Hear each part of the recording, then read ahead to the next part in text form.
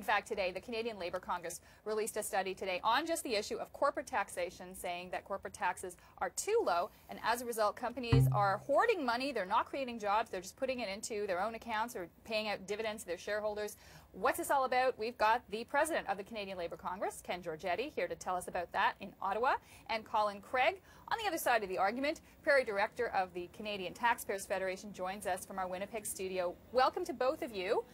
Ken Georgetti, let me start with you. Can you tell us the basis of your study? What did you find here, and how is this contributing, in your view, to inequality in Canada?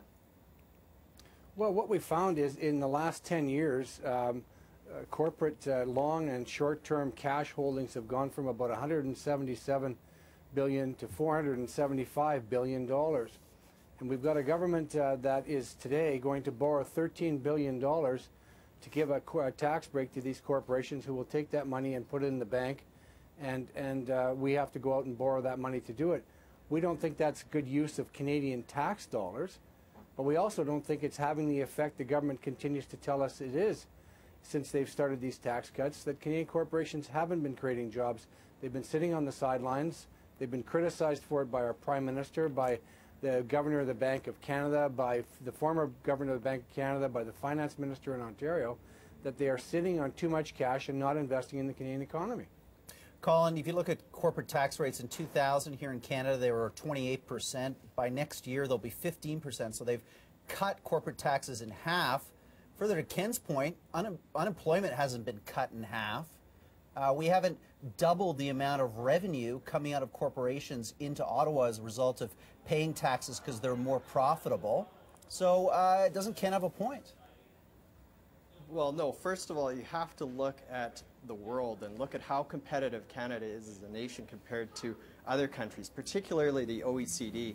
And when you do that, you'll see that Canadian companies already pay higher taxes on average than other OECD countries. And as for the report that's released today, you know, I think Ken needs to get on the internet because there's some great information on there. So he wants to increase taxes on companies like Potash Corp. So I got onto their website and I thought, okay, well, what's going to happen if you increase taxes on companies like Potash Corp? Well, if they increase taxes, they've got less money to give to shareholders. Now, who are shareholders of Potash Corp? None other than some of Ken's members, the Ontario Teachers Pension Plan. If you open up to page 114 of their report, you see the Ontario Teachers Pension Plan has $500 million invested in Potash Corp. So now think about that. Potash Corp has less money to give to shareholders like the Ontario Teachers Pension Plan, then either teachers are going to suffer in terms of their pension benefits, or they're going to have to pay more to ensure that those benefits continue. Ken's members also... Ken, I would just like to get you to respond to that. What do you say to that? Because isn't it true that our economy is interconnected between rich, between poor, between people who are shareholders and pensioners? Doesn't he have a point? Well, I think it's cold in Winnipeg. I know you better put a toque on because, first of all, what he's saying isn't true. Right now, Canada has the lowest corporate tax rate in the G7, which are the largest industrialized countries. And people like Colin and John Manley would argue that we're in the middle, if you were telling the truth, in the middle in the OECD, where they average all of the 30 countries, the smallest economies with the largest, and get us in half. But in the largest industrialized countries, we have the lowest. But what we're talking about here isn't fiscal policy. We're talking about simple arithmetic, you guys. They've got $477 billion in the bank. That's billion. That's $500 billion. Why do we need to borrow $13 billion today to give them that money to put in the bank?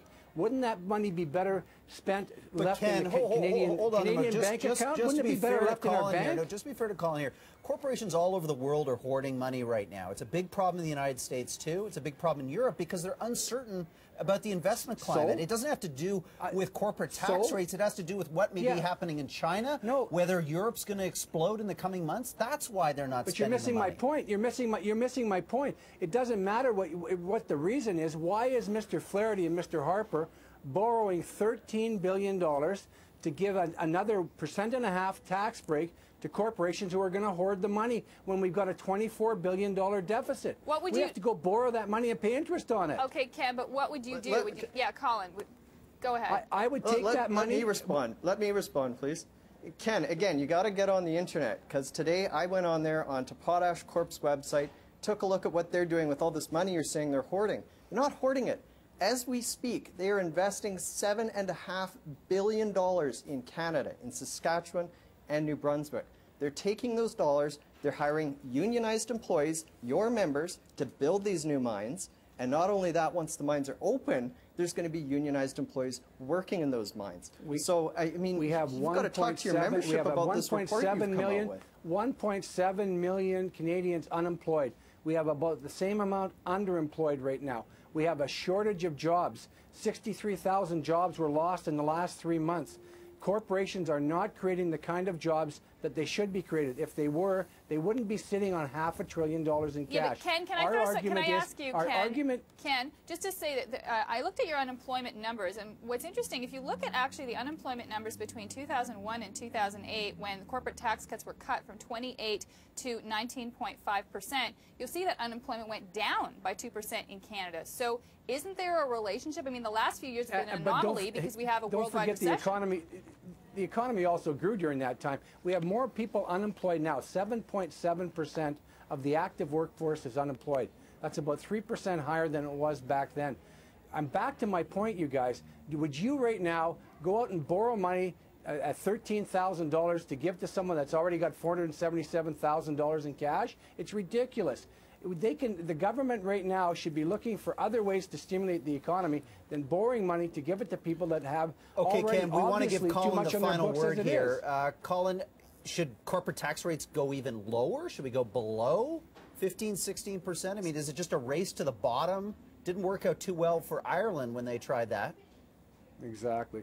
No, I mean, the federal government, I think they've got a fairly prudent plan here. I mean, they're talking about reductions, I believe they kick in this year. At that point, fine, leave them where they are. But what's really important here is we have to think big. I mean, what Ken's saying is the equivalent of, hey, I'm the best hockey player on my street. Well, you can be the best hockey player on your street, but you're not going to make the NHL because you've got to compete against everyone.